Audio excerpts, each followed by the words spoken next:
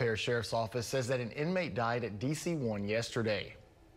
According to RPSO, at 3 a.m. yesterday, deputies discovered 52-year-old Douglas Coleman unresponsive inside his cell.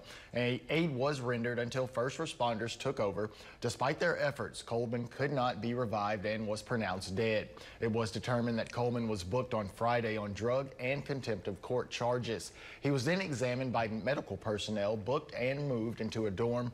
Investigators found no evidence of foul play and determined that Coleman suffered from an apparent medical emergency. Autopsy and toxicology results are pending. This investigation remains ongoing.